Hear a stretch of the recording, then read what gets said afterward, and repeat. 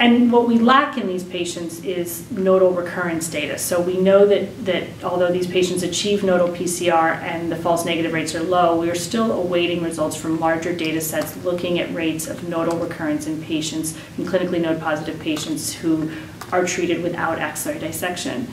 I think, unfortunately, what we're seeing is that there is a lot of extrapolation of other data in the upfront surgery setting, and many surgeons, institutions are avoiding axillary dissection in patients who still have disease in the sentinel node after neoadjuvant chemotherapy.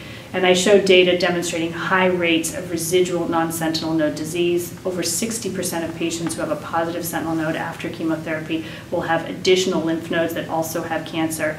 And by leaving those behind, we don't really know the implications of long-term outcomes. So I really stress the importance, if you have any positive sentinel nodes after neoadjuvant chemotherapy, it's very important to do the completion axillary lymph node dissection because of a high likelihood of finding residual disease and a lack of data demonstrating safety of omission of axillary lymph node dissection in these patients.